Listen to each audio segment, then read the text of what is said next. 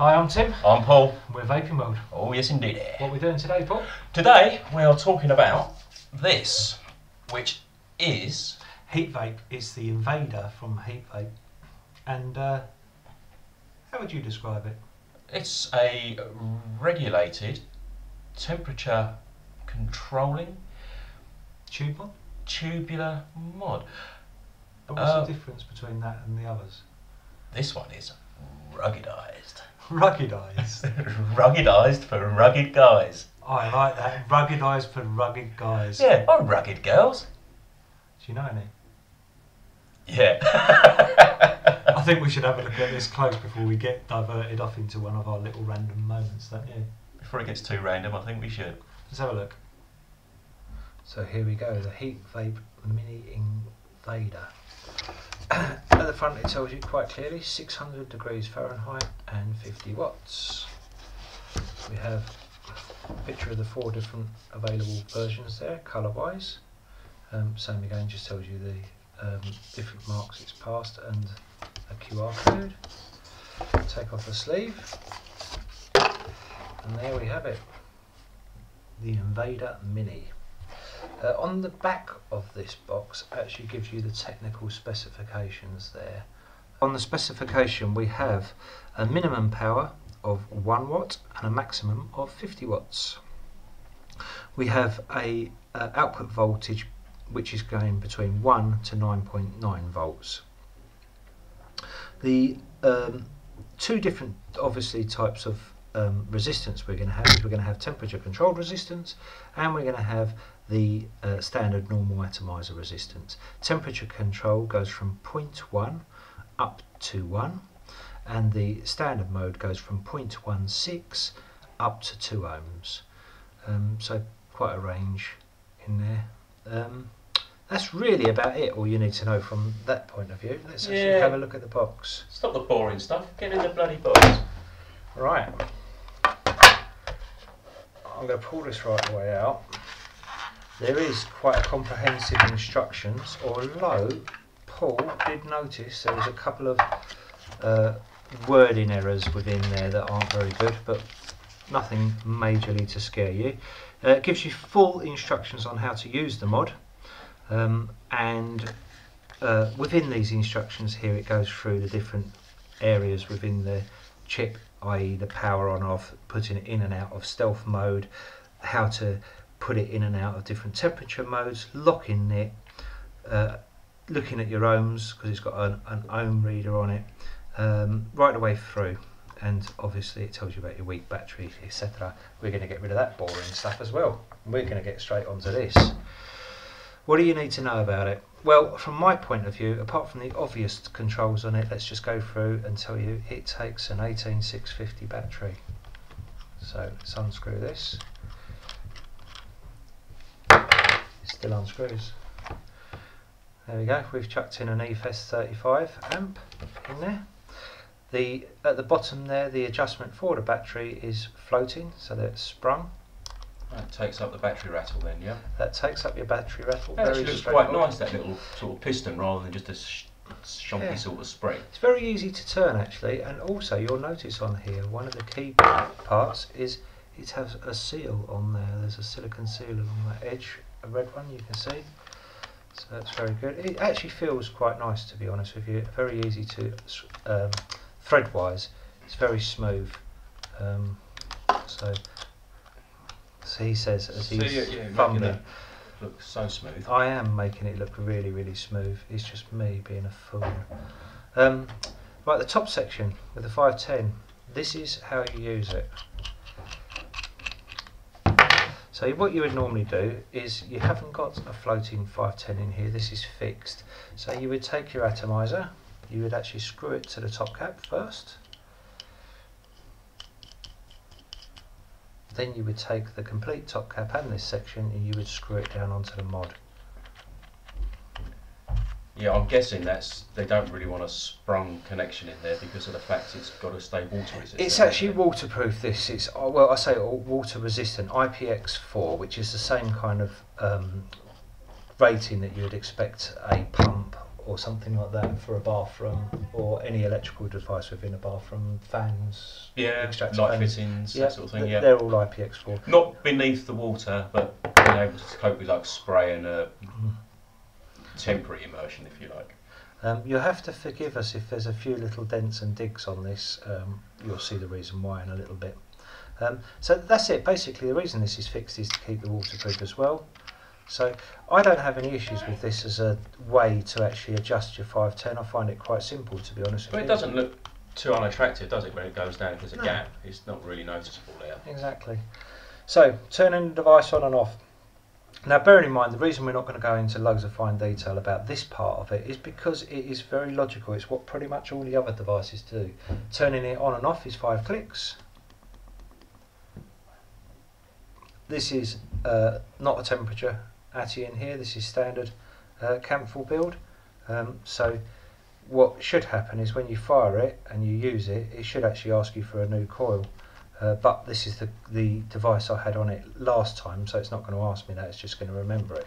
But if we take a, can you pass me a temperature sensitive coil, please? Well, here we go, look, there's a Kanga with a knife, an I200 build in it. There we go. So this is got Ni200, it's got a 0.5 ohm or thereabouts coil in it. Screw that down, tighten it down there, and it asks us new coil up, same down. This is a new coil, so we're going to click up and you can see it's in temperature mode, 450 degrees. Now, basic controls are, if you want to flick it back to your standard mode, what you would do is you would press this 5 times to lock it. Then you would hold down the temperature plus and minus, ask you whether you want to change temperature on it once you held it for a little while, and then you can change the temperature on it. We're going to put it up to, we'll go up to 500 for argument's sake. Press that to set it, that's it. Now you can unlock it and ready to vape. Pretty straightforward. So you can put it into stealth mode if you want. You can manually flick it between temperature control mode and standard mode. I don't think there's any other function that really I'd use. No, I think basically the functions work by putting it into lock mode. Once you've pressed it 5 times to lock the fire button, then holding the fire button with the plus or holding the fire button with the minus will give you all sorts of options through the menu. Yeah, you can go right-handed mode, left-handed mode, you can raise the wattage, lower the wattage, all very, very straightforward. You would think that it being the fact that you've got a sealed unit both ends, you'd have a worry about battery venting, but apparently if the battery does vent, then it breaks through this point here. So there is a point. So there's a built-in weak spot in the There is a built-in weak spot. We've got an extra one which we'll show you in a little bit that we've put in there. Anyway, enough of this. I think we need to test it because it's meant to be rugged. What do you think, Paul? I think it's time to get rugged with the ruggedised. Let's get manly. Hold on, mate, the mod's on the floor. What? You've just driven over your mod. What are you doing? Look at there. You know, it just fell. You're gonna laugh.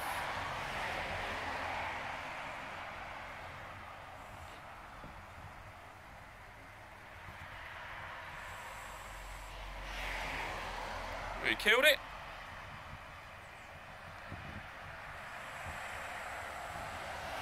Just need to turn the watts up a bit. Brilliant. So it's quite easy to set the temperature mode. Sorry, temperature mode. Right. Okay.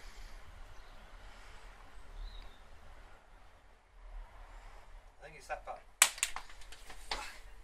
I'm really sorry. I'm being really clumsy today. All fingers and thumbs. I don't know why. I just keep. Anyway, the fire button is a. That one there. No, that's wrong. Oh, I keep getting the bloody thing wrong.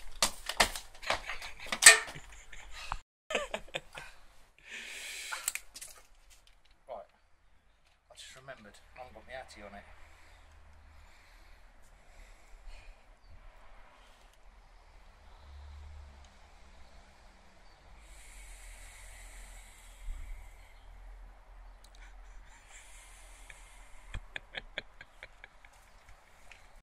Paul, pass us the mod.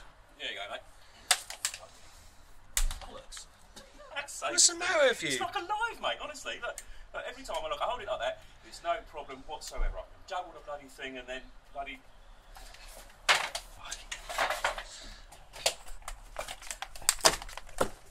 Paul, what are you doing? Just vape it. Fucking annoying me, that's what it's doing. You're so aggressive. What was I saying about buns? Did you read the manual?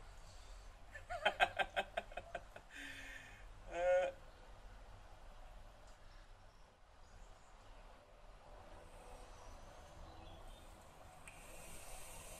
reads manuals?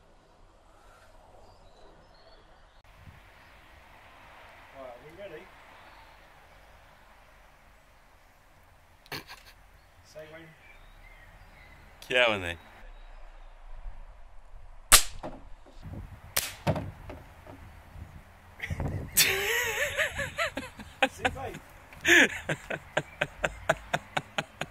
I don't know that it will. I think you might have gone into the chipset. There's actually a pellet wedged in the side here. Can we have an atty, please? Yeah. Oh, it's on the table. Let's take it over. Come on. Oh, bollocks. No, my storage is cocked out.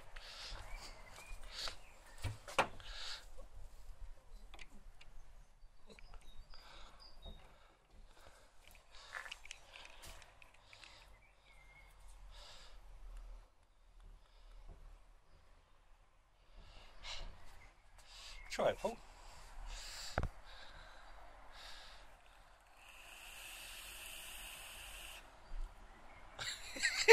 We can't kill it. Blinding.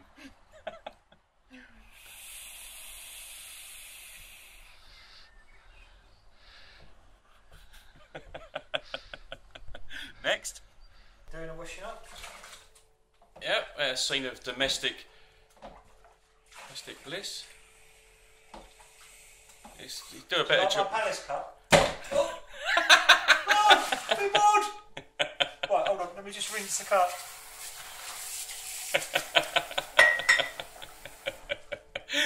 And yeah, okay. I would say that's probably Can I one borrow your atty, please, one Paul? knackered. Here, try that.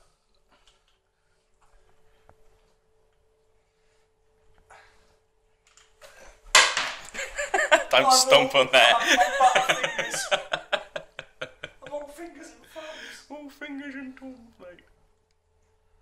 Oh no. I think we finally get to have a vape.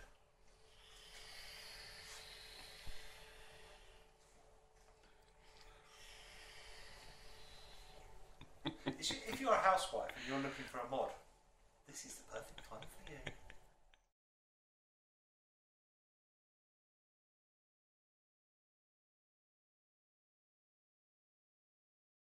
So there you go.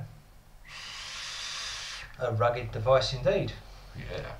So, what we don't like about this device, there's not a lot, but the obvious things for us are the operating system doesn't always, when you put a new ATI on it, it does read new ATI, but it doesn't always automatically change between temperature and standard mode. No, you have to actually like give it a nudge in the right direction. Apart from that, it has pretty much everything you would need on there. On the operating system, it could be more intuitive, but that's not what this device is about. It works, it does a job, and it actually functioning, got no issues with it. Yeah. It's a weighty device. It's a weighty device. Aesthetically, take this excellent atomizer off of here. Sorry, it's mine. And just look at this on its own.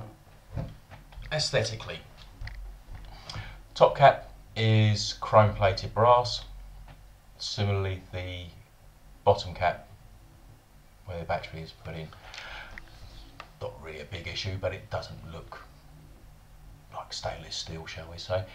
The rubberized coating, obviously that is what gives it. I like black and chrome.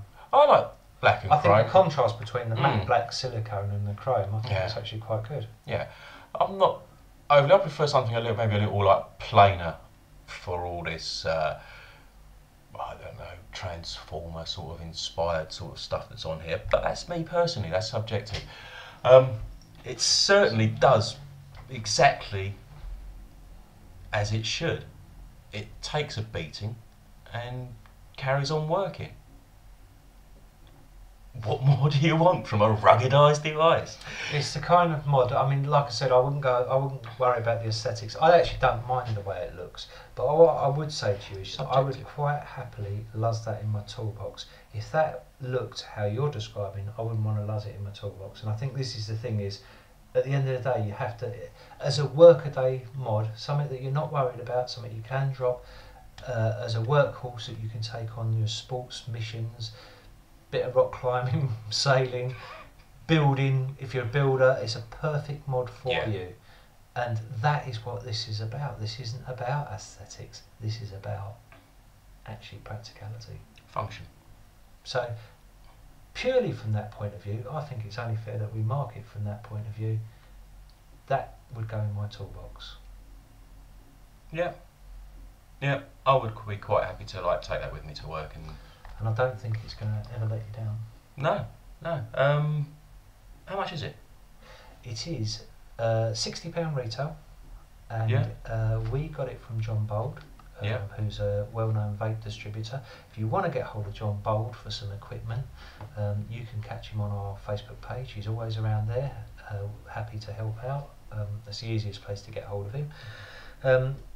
It's going to be available in the UK from vaporhut.co.uk. Yeah. £52.99 at the moment, which is a bit of a bargain, so really worthwhile getting. All you've got to do Well, is... for a temperature controlled device on its own, that's a relative bargain, I think. Yeah. The fact that it's also ruggedised is only a bonus, really. It's off. Going back to me Viking stuff there. Oh, sorry. God. Did you want me to tell you about that? Not today, thank you. Okay. Anyway, just to let you know, we have decided that we have fallen in love with the fact that ours has been shot. Yeah. We've left the pellet in there. We actually put the pellet, we shot it before we did the water test, just so you know, which we found funny. We were like, why did we do it that way around? Now we've got to do a water test, yeah. I didn't expect the pellet to get embedded in it. No, you sort of hoped it would just bounce off, didn't you? That's why he was wearing the safety glasses. And can we just say as well, children, please don't do the kind of things that we do. Was that enough of a safety warning? Yeah. Be careful out there, kids. Play safe. We rate this. We like it. We've had fun. That's all you need to know. Thanks. See you later. Bye. Bye.